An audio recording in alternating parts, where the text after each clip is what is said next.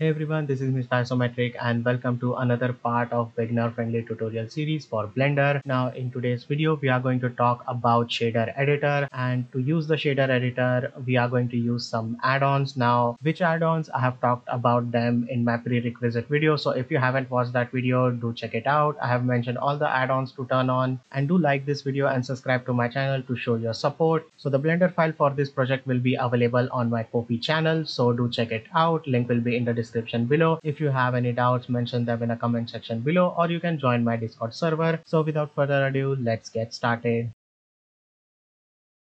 Okay, so now let's talk about shader editor, and the first thing you should do is open it. To open the shader editor, the fastest way is to go in the shading tab on the top, and the slowest way is to split this window by right clicking, add a vertical split or horizontal split, whatever you like it, and then go on the top over there and then change this to shader editor. Press N and this is your shader editor over here. So you can do all of that thing, or you can just go ahead on the top in the shading tab and your shader editor is over here. Now as you can see, by default we are inside the material preview mode. Now if you are going to go ahead and use Eevee or cycles to render your things, I will highly recommend you guys to use rendered mode. So to go there, you can either click on the top right over here and then go inside the rendered mode, or you can just hold down your Z key and then in this pie menu you can select rendered mode. So now we are inside the rendered mode, and below is our shader editor. You can totally ignore this section and this section, so you can make them smaller. Let's go ahead and change our method to object mode. Now in the object mode you can apply material to your object, and in the world mode we can assign environment texture to our world, or you can even just go ahead and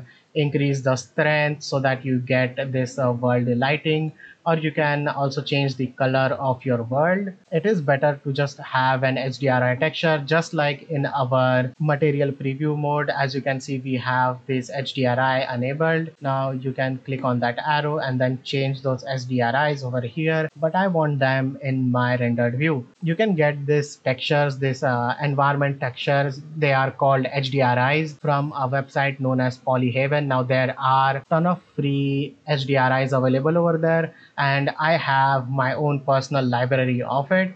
So as I said, we are going to use nodes. So when you are in your world mode, hit Control and T, and when you do that, automatically these nodes will appear, and this is because of Node Wrangler add-on that we talked about in my prerequisite video. Here we have environment texture, so just click on open, and now you need to navigate where your HDRIs are. So my HDRIs are in my Blender folder over here. So these are all the HDRIs that I downloaded from Polyhaven, and I think I will add this artist workshop HDRI in my scene. Now as you can see, our scene is lit. Now let's go back to our object mode. Now nodes in Eevee and cycles, they are different, and I think mostly people are going to use cycles. So let's just switch to cycles render engine, and over here I'm going to switch to GPU because my GPU is much more faster than my CPU, and I don't think we need 1000 samples, so I'm just going to tone it down to 200 samples. Now let's go ahead to apply a material to any object. Select the object and click on this new tab,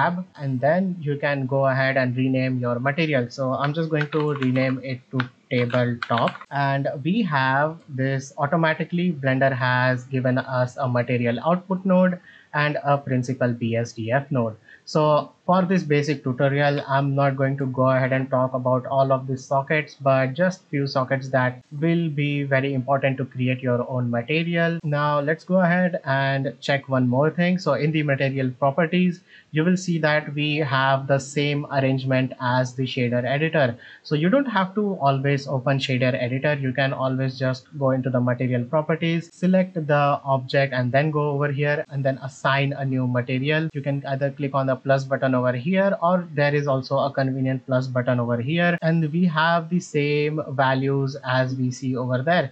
So as you can see, when I open and close, the same thing is opening and closing over there. But I would highly recommend to not use this panel to manipulate your materials. Always come over here because this looks much more user friendly than doing stuff over here. Just for your knowledge, I just told you guys that same things are over here as well. So we are just going to go back to our rendered settings. So for the basic material editing, we are going to change the color of this table, and to change the color we have a base color socket. Now principal BSDF is something that can create all the materials on its own, but this materials, they are separate by themselves as well.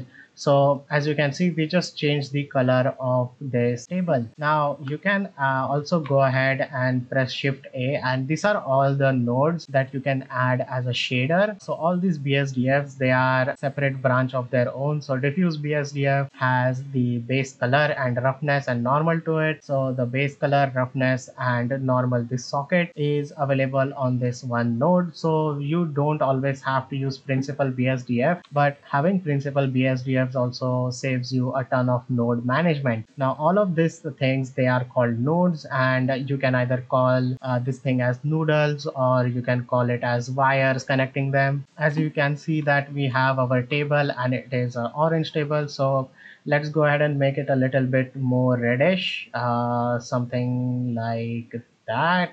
I'm also going to go ahead and make it a little bit more darker so that it looks like a wood. This actually looks really good, but now let me just make my wood a little bit more rough. So I'm just going to increase the roughness slider like that. And for wood, it looks a little bit too specular. Now I can go into the specular tab and IOR level. I don't know why are they calling it IOR level, but okay, I can just decrease this level to reduce the specular effect. Now what is roughness and what is specular? Like, what are these all sliders? If I have to tell it in short, then metallic slider is self-explanatory. If your thing is metallic, just make it 1. If it is not, just make it 0. Roughness is how rough your surface is. So if the light is hitting your object, then it will scatter around, and the more it will scatter around, the more colors you are going to see, but also it will not look shiny. So your surface will look rough. And the specularity is how much rays of light it is going to send in one direction so that it looks shiny. Now if I reduce my roughness like this, and now if I reduce my specularity to 0, you'll see that I have no lighting information. So basically specularity is how much light is going to be. Even if your surface is rough, it is still going to reflect some light in one direction.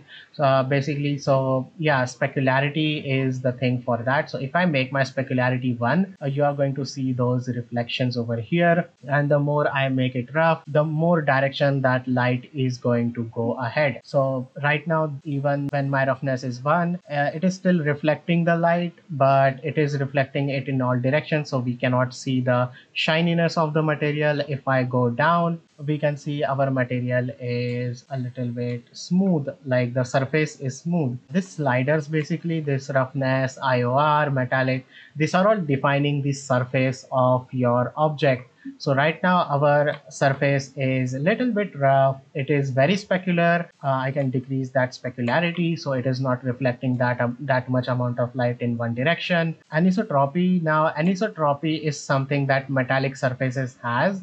So for that, we have to reduce our saturation so that we can visualize it a little bit better. I'm also going to make my material a little bit more brighter. I'm going to increase my metallicness, and then we are going to decrease the, let us say we have to increase our roughness a little bit more like that. Now, as you can see, our reflection, it is straightforward, but when I increase my anisotropy, you'll see that my reflection suddenly is kind of circular, or you can also make it linear by using this anisotropic rotation. So this is something that you usually see on bolts, on cylindric metallic cylinders that are just being post-processed by some kind of machining process. So I will just make it 0 so that I don't get that.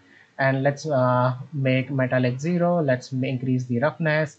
Let's get our reddish brown color back so that it looks like a wood. Let's make it darker. So there you go.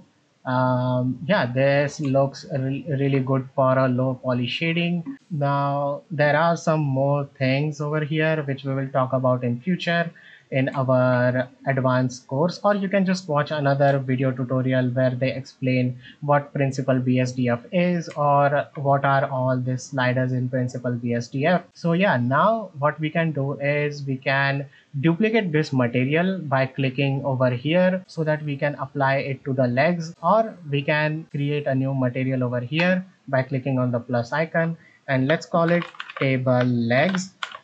It is a good habit to rename your materials, by the way. Now what I'm going to do is I'm going to select my node and I'm going to press X to delete it. Now let's select our table. Let's select our node, press Ctrl C to copy it, or you can just right click and then copy thing like this. Let's go to our legs and press Ctrl V to paste it, and let's plug it over here. I don't want to use the same material. I want to change its color a little bit. That's why I did it.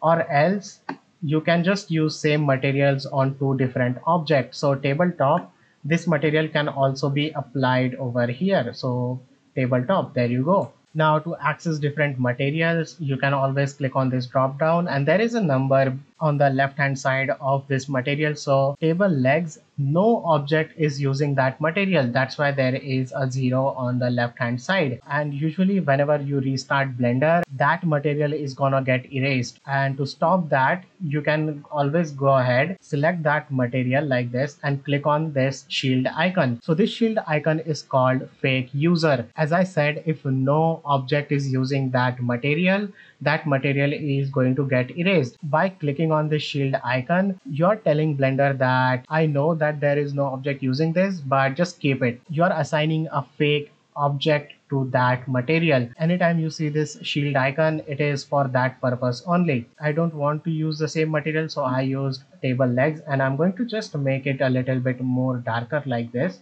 so that we get a little bit of variation in that table. And this is pretty good for the beginner shading tutorial. So this is how you apply materials to the object, and you can change the material surface properties. So the first thing I will say is definitely play around with Principal BSDF, or if you want, you can go ahead and watch some tutorials on Principal BSDF itself. And that's being said, if you still have any doubts from this video, comment section is free for you all, or you can join the Discord server. Now this is something worthy of putting in a project. So this project file will be available on my Ko-fi for free, so do check it out. And don't forget to like this video and subscribe to the channel to support me. And if you want to support extra, if you like Blender content, you can support me on Ko-fi. And yeah, hope you all learned something new and hope this video helped. I'll see you in the next video tutorial. Bye bye.